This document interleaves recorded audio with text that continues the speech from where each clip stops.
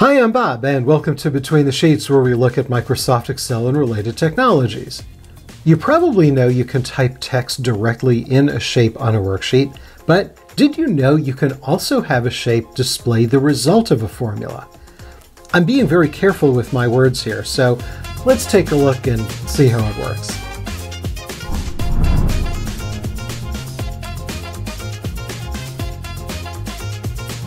Here's a typical small worksheet that has some formulas. I'm going to go draw a simple shape. So I go up to the Insert tab on the menu bar, I'll go to Shapes, and I'll just choose whatever's here, like a rounded corner rectangle, and I'll draw this shape, put in a lighter color to make it easier to see what we're doing. And I said a moment ago that shapes can have the result of a formula, but I didn't say a shape can hold a formula because it can't. Let me show you the difference.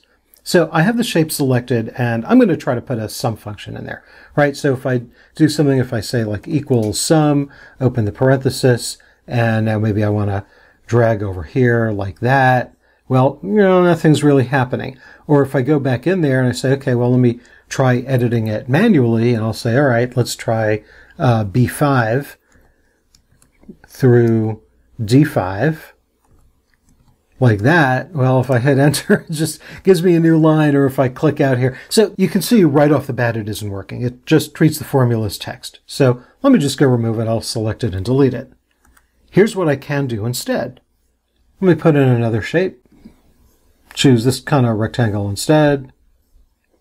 What I can do is, with it selected, I can go up into the formula bar, put an equal sign like I'm writing a formula, and then let's say grab that total. Notice it puts it in and it's an absolute reference. Doesn't really make a difference if it's absolute or relative. I can remove those dollar signs if I want. Hit enter. It gives me a result. So let's kick this up a notch and I'll show you a practical example for this feature. Let me just delete the shape. And now I'm going to go back to the Insert tab on the ribbon bar. And you see next to shapes is icons. So I'm going to click that. It brings up some stock images. I'm going to search for shirts. I'll insert the t-shirt with the solid fill. This won't work on the outline objects. So let's just insert that. I'll drag it up here. Now I can't put text inside an icon, but what I can do is I can turn an icon into a shape, and I do that with a right-click menu. So right-click, two-finger tap, whatever you call it. And from the pop-up menu, I'm going to choose Convert to Shape. So I want this a little bigger, and it stretches in proportion if I hold down the Shift key. Now, I want 4 of them, so I'm going to make 3 copies. I'm going to hold down the Control key in Windows or the Option key on the Mac and drag to the right. Also, hold down the Shift key to make sure it's dragging straight. I'll copy this one down, and now I'm going to copy it across. Good, so now I've got 4 of them. So the first 3, I'm going to fill with red, green, and blue. So I'm going to click that one. I'll go up to the paint bucket, and I'm going to make that red.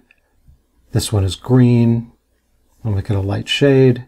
I'll make this a light shade of blue. I'm going to leave this as black.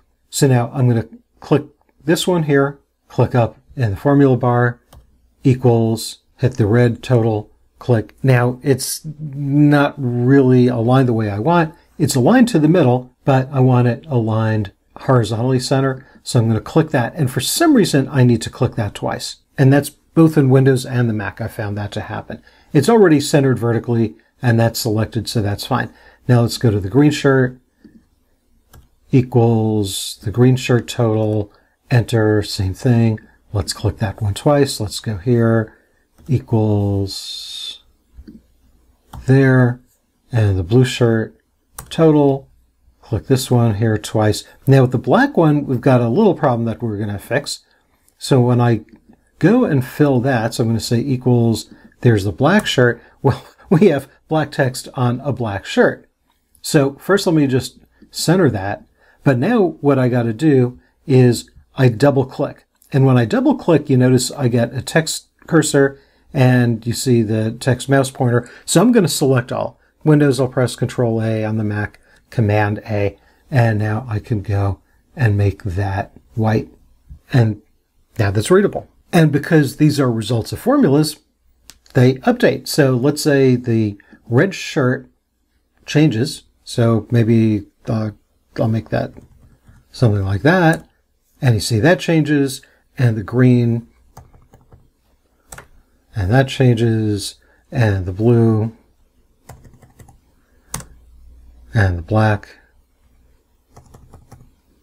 So I think that's simple, but it's a pretty cool feature. This would also be useful if you're making a diagram or enhancing a chart. So be sure to check out my course, Excel 365 for Busy People. Until next time, my name is Bob, and this has been Between the Sheets.